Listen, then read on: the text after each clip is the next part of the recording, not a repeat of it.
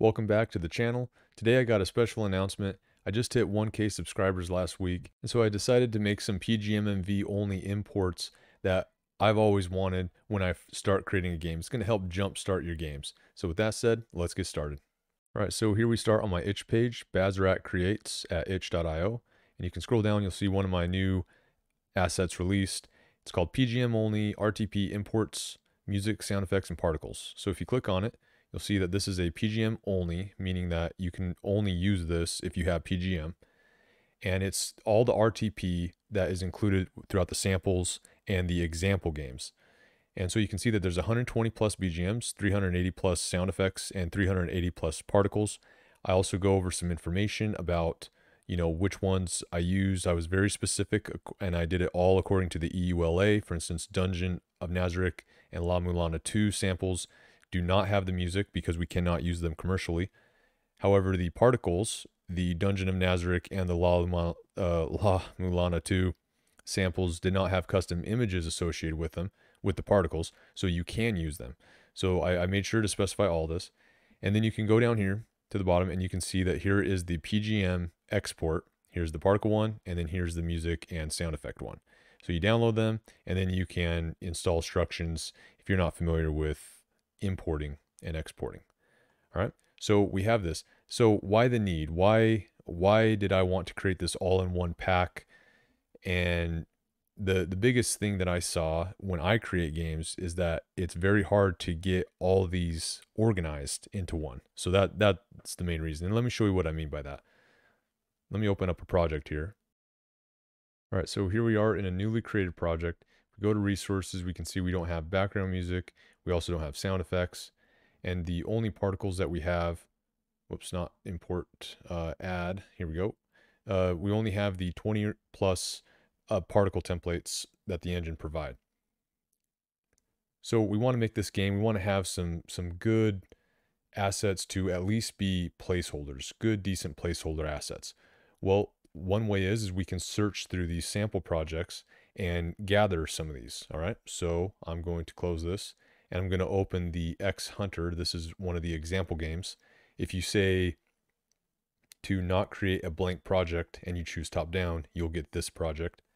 And we can see that in the resources here, we have the background music, we have sound effects, and we also got some particles that we could use. Now, the particles are easy. You can just right click and you can export that particle. So we could export individual particles, but then we'd have to go through every sample project to get them all. But with resources like the BGMs and sound effects, we can't right click and export it. Matter of fact, to make it even worse, when we go to file and open the project folder in the audio, we get a bunch of BGM number and then sound effects with a number that the engine associates with this individual resource. That's how it processes things. So it's not going to name it the same name that is in here. Now this can be really hard to find the one that you're looking for, especially in a pack like this where you've got a lot of BGMs and a lot of sound effects, 150 plus sound effects. So trying to find the one that is exactly it is going to be hard. All right. And then to even go further, we would have to go through all these sample projects to see which ones we like. Because, you'll be searching, you'll find one you like, and you'll want to keep searching.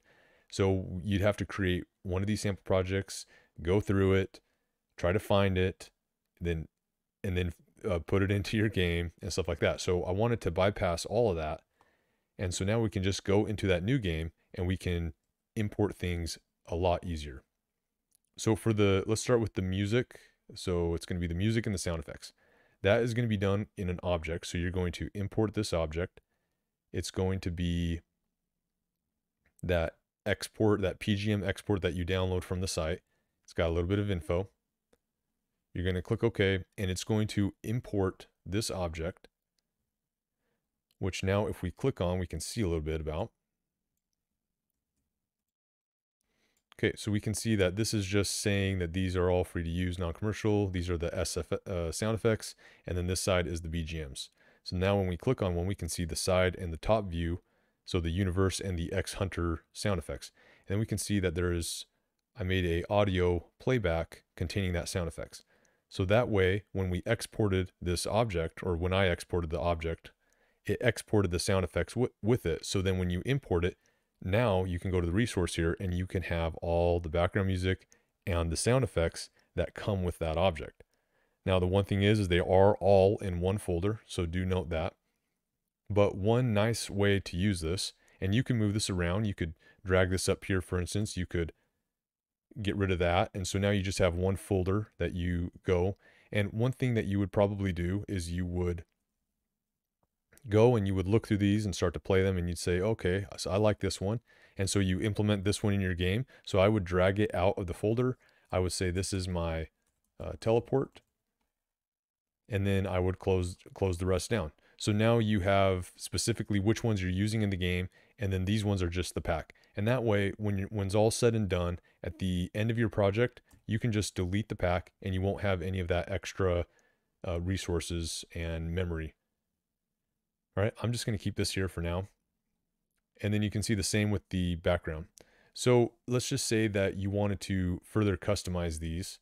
You could also create an object and just say that you wanted the still sword story sound effects.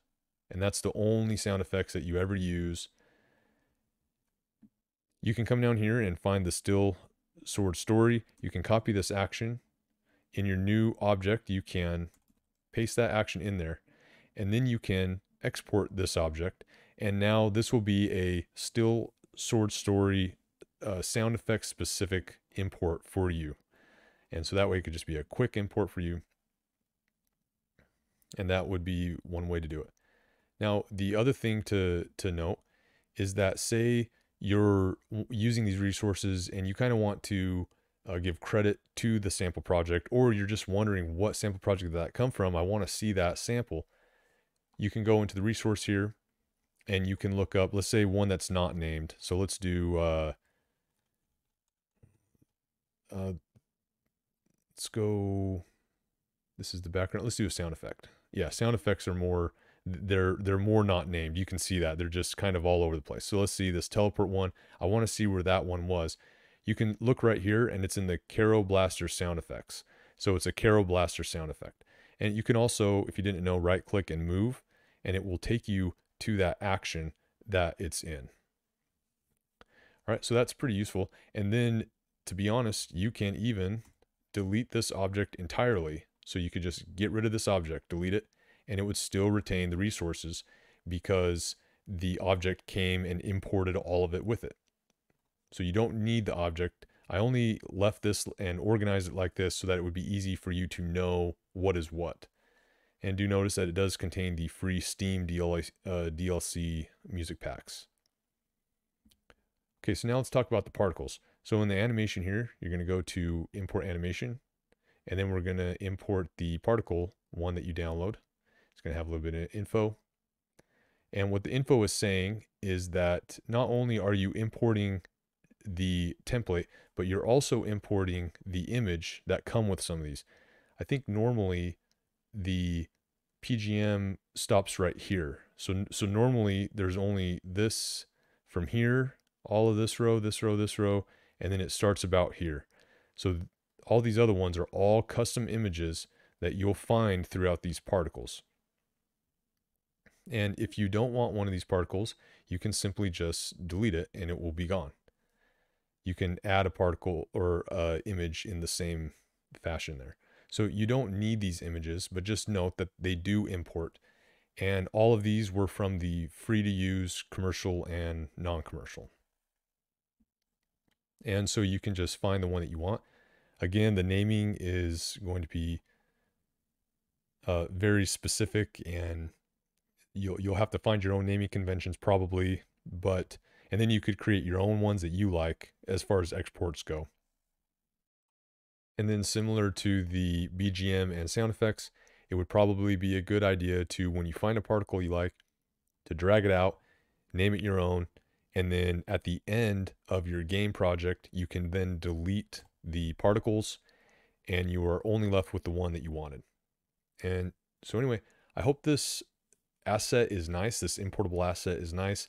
I know it's going to help me when I join a game jam, want to get a game up and running quickly, and I can use these awesome particle templates. I can use the background music and the sound effect music as well.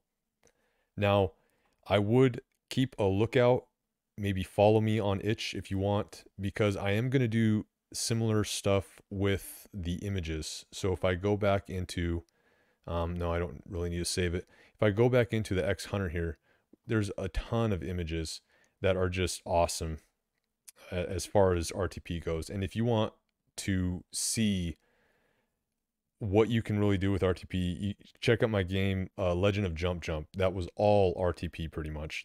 I had to use a boss sprite from Itch or something, but it was all RTP. There's a lot of good stuff in here.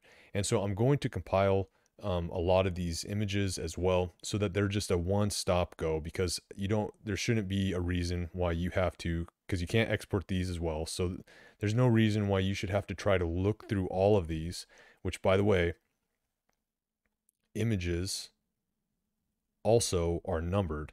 The only thing that's a little easier is that we can actually see what they are. So it's the only thing that is a little easier.